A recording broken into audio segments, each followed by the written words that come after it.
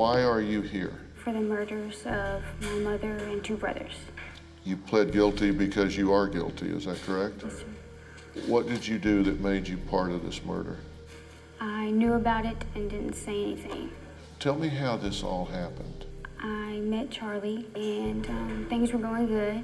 My mother and father didn't really like him. Right.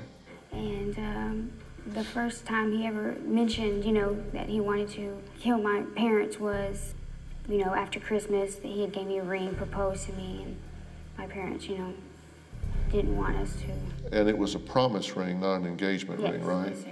And you said that he brought up killing your parents, right? Yes. Why was that necessary in his mind? I don't know. I guess he said it out of anger the first time because me and my mom had gotten into a fight. So it was 2 months plus a little bit. Yes, sir. That this had been talked about. Yes, sir.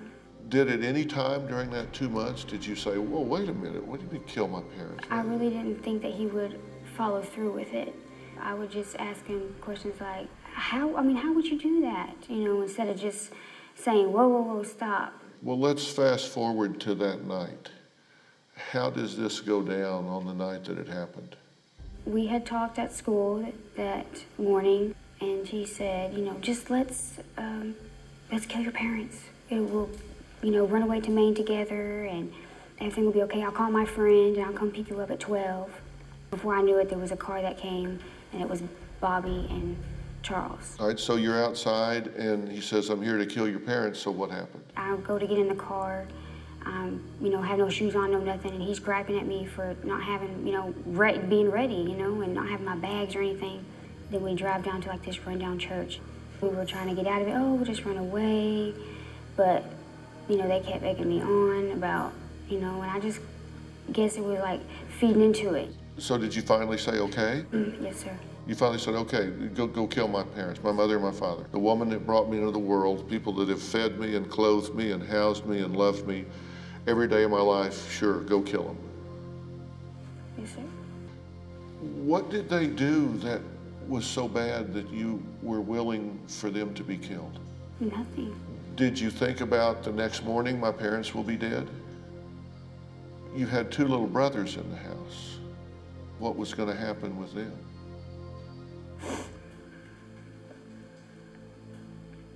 I didn't really think about that too much.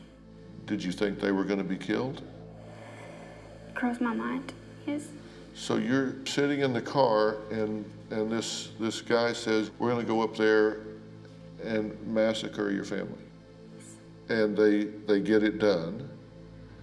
So where did you go then? Back to the house where they used to stay at.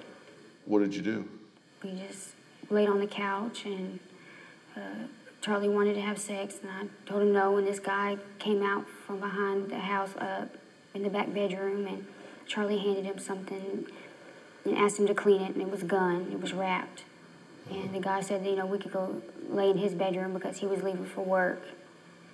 And we go back there, and I just wanted to just sleep and just not wake up. Did you have sex? Yeah. So your parents are murdered. Did they tell you that they killed your little brothers? No. Well, you knew they set the house on fire. I just looked back and I saw red coming out of the window, and I put 2 and 2 together. Okay, were you in love with Charlie? Yeah. Sort of, kind of. I mean, you don't seem very passionate about it. So this guy that you say you're kind of maybe sort of in love with just kills your whole family, then you have sex. What were you thinking and feeling about that? I didn't enjoy it. How'd you feel about your family being dead?